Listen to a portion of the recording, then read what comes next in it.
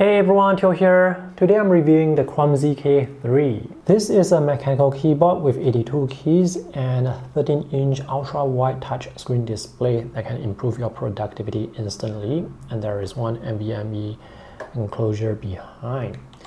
So when you use this as a secondary display, you can use it to display smaller windows. There is enough space for 3 windows, and for me, I usually use the file browser, Gmail, Outlook, YouTube music player, or instant messaging app on this secondary display. Oh, by the way, disclaimer, this is a review unit provided by the company. In this video, I'll just present to you my findings so that you can decide whether this is worth the money.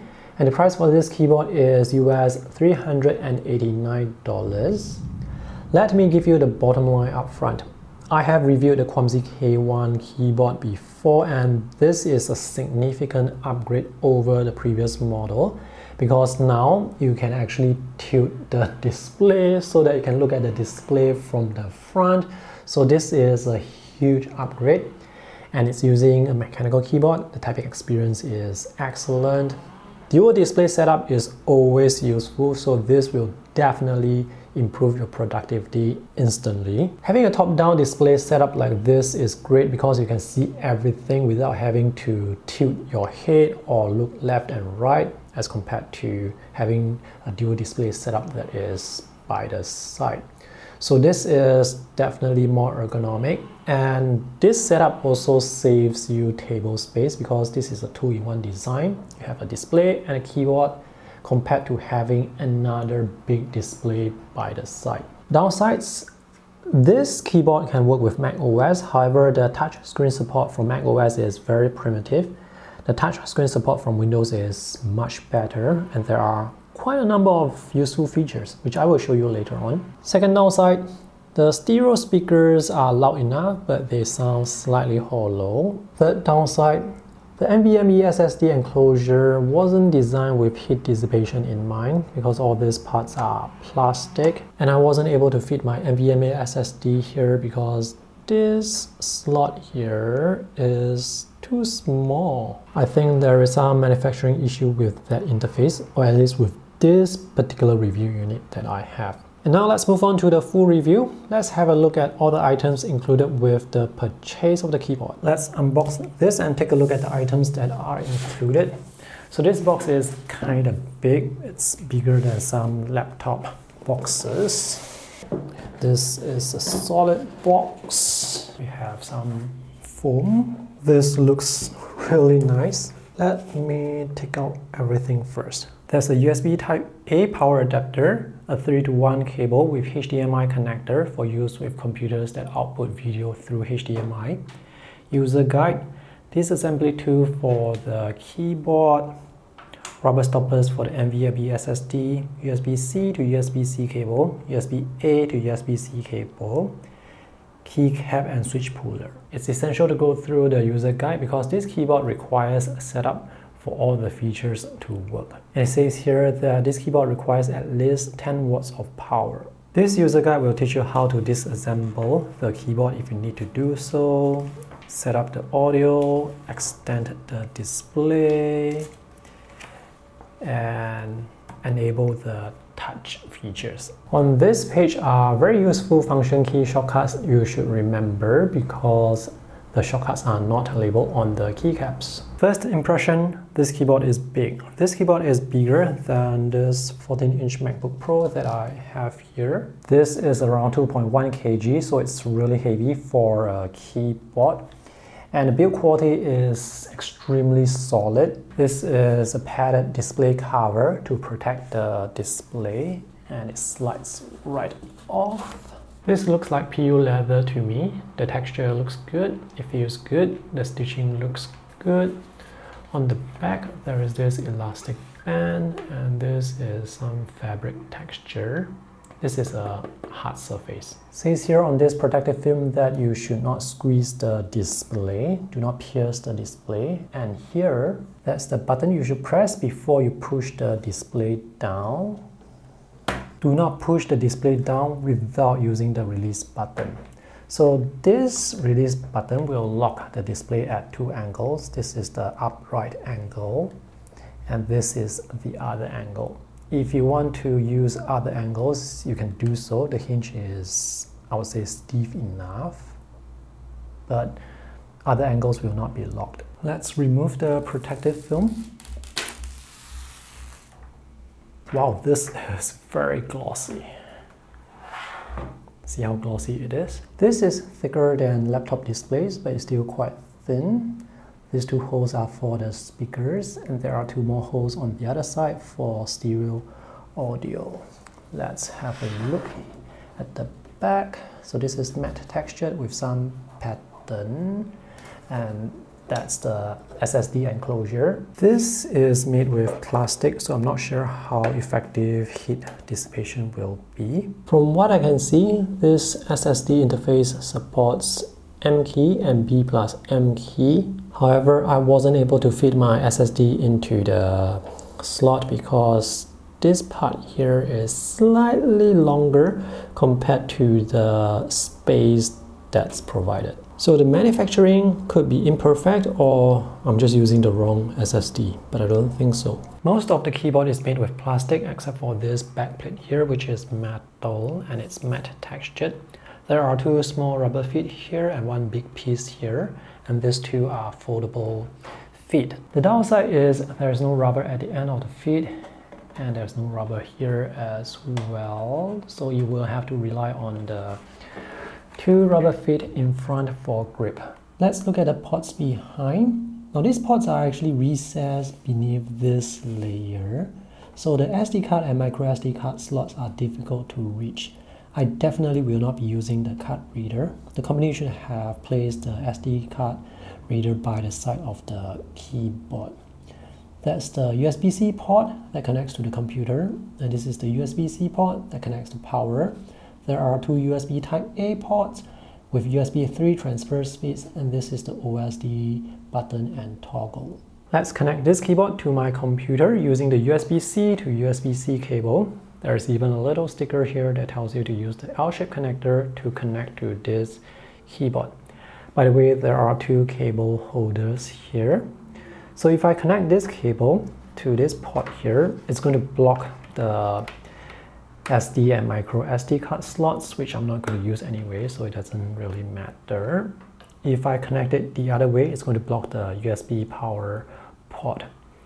So it's not possible for me to put this cable into this holder, so I have to turn it like this so that the cable goes out this way. Now if the cable is too short for you, then you don't have to do it this way.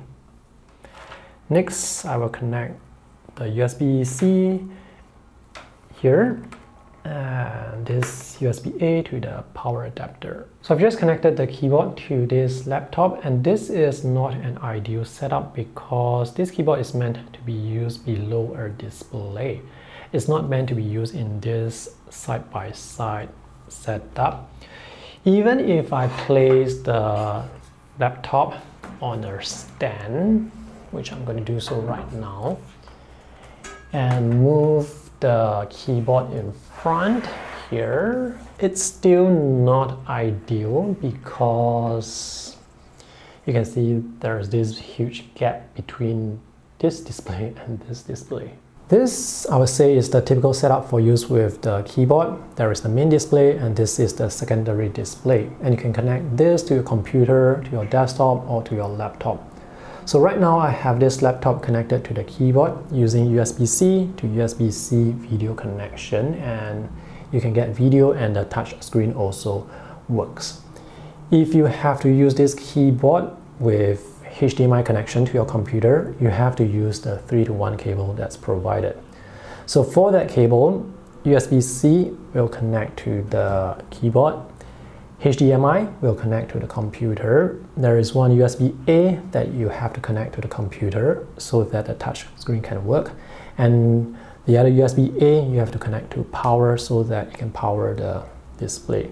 But if you use USB-C to USB-C video connection, you can get video, data, and power, so having one single cable connection is just better. Let's see what you can do with the driver. So this is where you can customize the function key shortcuts if you don't want to use the default ones that were pre-programmed.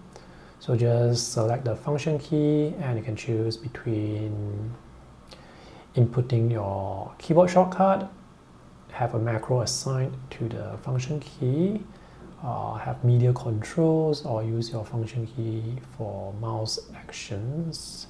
Under lighting, this is where you can choose between the different lighting effects and also control the speed and the brightness of those lighting effects. Under macro, this is where you can create your own sets of macros, and that's pretty much it for the functionality customization of the keyboard. This top-down setup is fantastic because you can see everything without having to tilt your head up and down.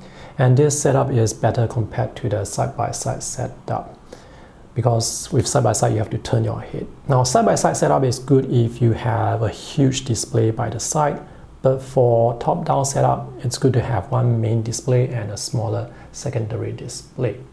So how I usually use this setup is I will place two windows here. So I can move this window down here and use the keyboard shortcut window key left arrow to position it to the left side.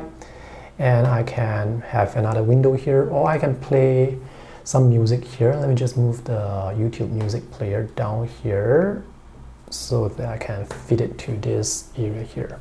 Or if you are playing games here, you can put the game guide here. So this is the game guide walkthrough, and you can place it here. Or you can fill the screen using the keyboard shortcut and play your game here and read stuff here or listen to music while you're working here. So this setup is very versatile. This keyboard definitely needs a main display because a dual side-by-side display setup is not going to work. And make sure the main display that you have has enough space below for the keyboard display. This secondary display will boost your productivity instantly. So for my type of work, which involves graphic design and video editing, I will usually do my work here, have the YouTube music player here, and my email, Gmail or Outlook here. Or I can have Gmail and Outlook here side by side. So whenever there are emails that come in, I can see the email straight away. I will not be able to miss any emails. So that's usually how I work with a dual display setup. To get the touchscreen display to work with Windows, you have to go to Control Panel, do a search for Touch, and under Tablet PC Settings, select Setup, select Touch Input. That will open the setup screen. So this is not the touch screen. I'm going to press Enter. This is the touch screen, so I'm going to touch it and press Enter. This is not the touch screen, so I'm going to press Enter, and that's it. And now the touch screen works, so now you can drag your windows around. If you move the window to the top here, you can see all these layouts and you can place the window into the specific position.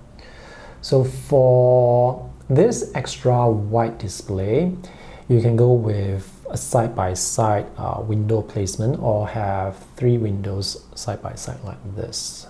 Let me just tap this and move this into position. This will go to the center and this will go to the right side.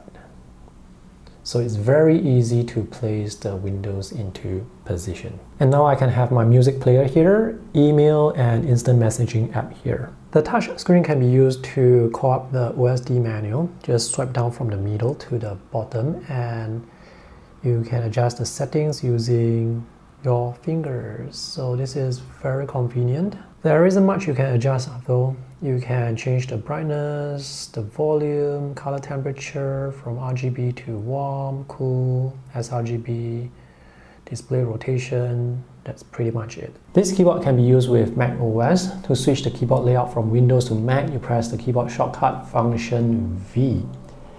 I had some issues with Mac OS though.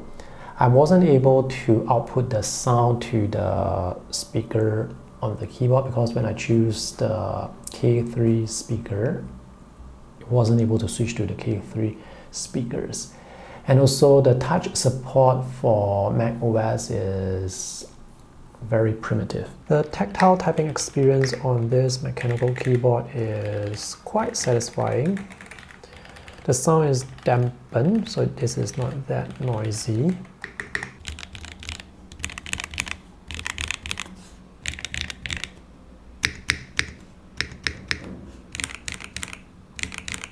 The keyboard has beautiful backlight effects and you can choose from different effects. There are more than 20 lighting effects to choose from, and you can choose them from the driver or use the function key shortcuts to switch between different lighting effects. Alright, to conclude, the Kwumsy K3 keyboard is a productivity tool. This display is not a gimmick. This display is actually very useful. Those people who are using the Asus ZenBook Pro Duo laptops, the one with 2 displays, you guys will know what I'm talking about. So this is definitely going to instantly improve your productivity. As to whether it's worth $389, well, you can decide. Let me know in the comment section below what you think of this keyboard, and if you are interested to buy this, you can check out the purchase links that I have for you in the video description. Thanks for watching, see you guys again, bye!